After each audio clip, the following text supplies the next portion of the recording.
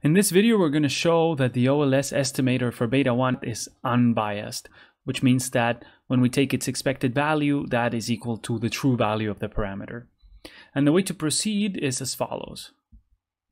So first, we're going to grab the formula for our beta 1 hat, and we're going to simplify this slightly. So what we're going to do is we're going to distribute this term here and here, and then we're going to distribute the summation to see what we get. So this is going to be the first term, it's just going to be the sum from I equals 1 to n of xi minus x bar times yi. And then we're going to have minus, because of this minus right here, the summation from I equals 1 to n of xi minus x bar times y bar. And all of this has to be divided by the sum of squares of x. Now, notice one thing is that here we can simplify this a little bit, right? So this is just, notice that the y bar does not depend on I. This is exactly the same number in each term of this summation. So we can just pull it out. This is like every term in the summation being multiplied by the number 3. We can do just like pull it out and sum all the other stuff. Right? So this is just going to be equal to just this term, okay? It's going to be equal to y bar times the sum from I equals 1 to n of xi minus x bar. And now notice one thing is that the sum of deviations of x from its mean, it's always equal to 0.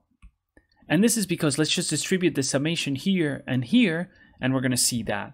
So this is just, this summation is going to be equal to the summation from I equals 1 to n of xi minus the summation from I equals 1 to n of x bar. Now we know that the sum of x is equal to nx bar, right? Because remember that, let me just write it here, that x bar is defined as the sum from I equals 1 to n of xi divided by n. So you can just bring this n to this side, and the sum of x is just going to be equal to nx bar. And what do we have here? So here we're summing x bar plus x bar plus x bar plus x bar n times. So it's just going to be n times x bar, right? So we have n times x bar minus n times x bar. So all of this is equal to 0. So all of this term is equal to 0, which simplifies our formula for the beta 1 hat a little bit.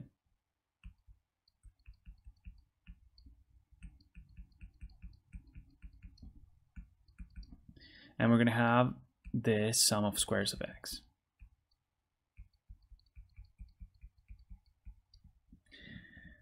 Now what we're going to do, all that we have to remember is that yi is just given by the linear regression, right? It's just beta naught plus beta 1 times xi plus ui. So all we have to do now is we just plug in this formula that we have here into this y. So let's see what we find. Yeah. So it's going to be beta 1 hat is equal to the sum from I equals 1 to n of xi minus x bar times beta naught plus beta 1 xi plus ui.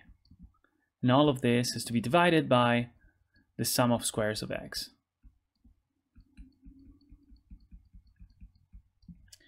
Now what we're going to do is something very similar to what we did before. Let's just grab this term right here and distribute it across each of these terms here. So this is going to look a little, annoying, but it's actually very simple. So we're going to have the sum from I equals 1 to n of, let's open a big bracket. That's going to be xi minus x bar times beta naught. Then we're going to have plus beta 1, the sum, no sum yet. So xi minus x bar times xi.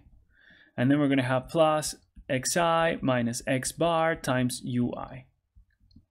Now all of this divided by the sum of squares of x. And now what we do the same thing that we did before. Let's just distribute this summation across each of these terms and see what we find. So this is going to be the sum from I equals 1 to n of xi minus x bar times beta naught plus beta 1, the sum of xi minus x bar times xi, plus the sum from I equals 1 to n of xi minus x bar times ui. And all of this we have to divide by the sum of squares of x.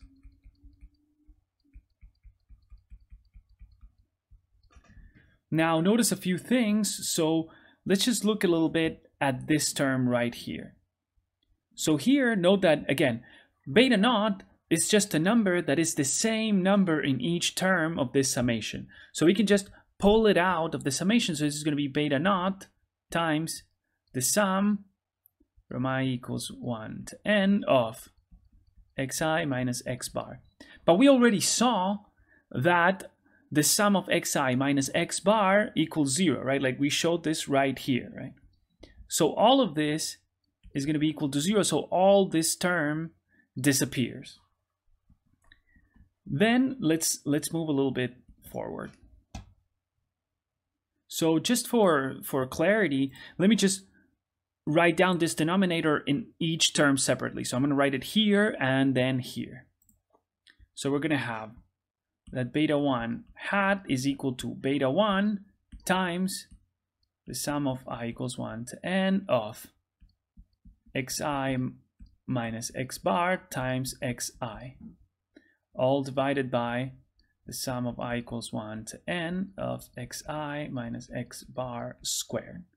And then we're going to have plus, what are we missing? Let me see. We're going to have the sum of xi minus x bar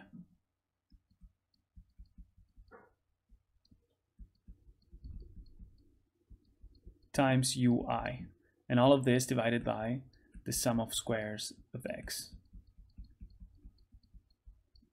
Now note something similar to what we had in the beginning, where we wrote this xi minus x bar times yi minus y bar.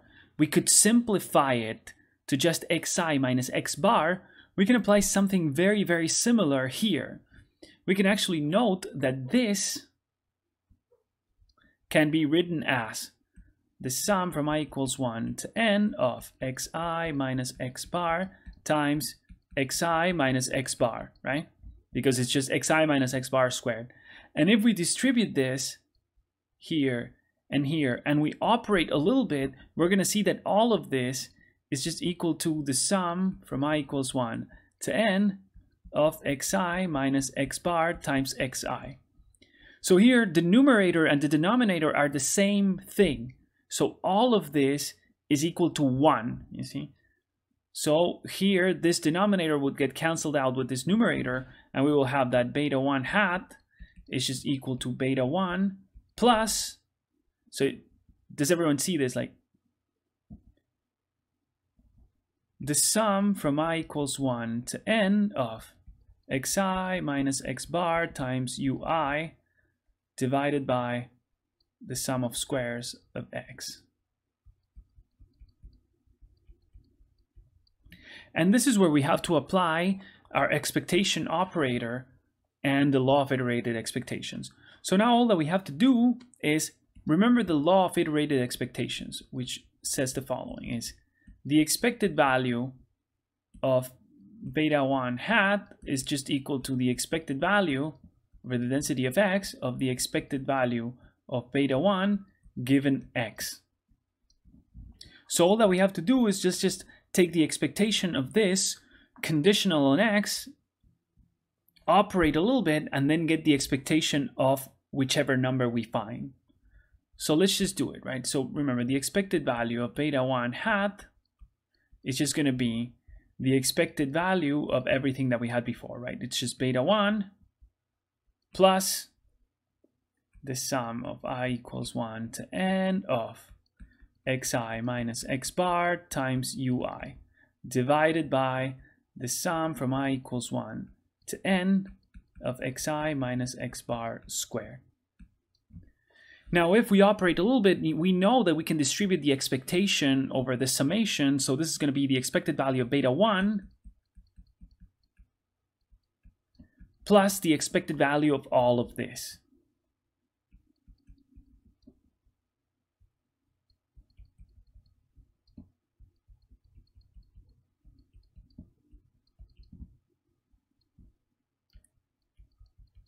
which is the sum of squares of x. Now we know that the expected value of any just a number is just that number, right? Like the expected value of 3 is just 3. There's no mystery here. So now that we have that, the expected value of beta 1 hat is just beta 1 plus something. So what we want to show is that this something is 0. However, we can't just like plug in the expectation at the UI and get everything that we want, right? That is something that students are tempted to do. But here we have to apply the law of iterated expectations that we have right here. So we can take the expectation of this conditional on x and then take the expectation of that to get the expectation of all of this. So this is just going to be equal to beta 1 plus the expected value, open big bracket, of the expected value of all of this conditional on x. So it's going to be summa equals 1 to n of xi minus x bar times ui. And all of this divided by sum of xi minus x bar squared, conditional on x. So here I like to proceed by steps, so as to not lose focus of what we're doing. So given that we're conditioning on x here, we can just extract this sum of squared residuals, sum of squares of x that is multiplying everything. So each of these terms of the summation is multiplied by 1 over this, So we can just do, this is going to be beta 1 plus the expectation over the density of x of 1 over all of this.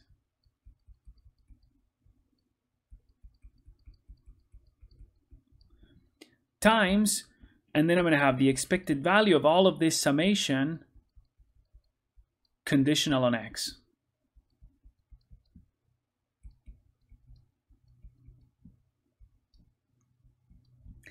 Now notice that here we can, this is the expectation of a summation of things. This is just going to be the summation of the expectations. You see? So now all of this is going to be equal to beta 1 plus expected value over the density of x, big bracket, 1 over the sum of squares of x. And then we're going to have times the summation, since we distribute the expectation over the summation, we're going to have the expectation of xi minus x bar times ui, all of it conditional on x. Now what we can do is similarly to what we did before. Since we're conditioning on x, we can treat everything here that is not x as a constant thing. So this xi minus x bar, I can pull it out of the expectation each term inside of this summation. So this is going to be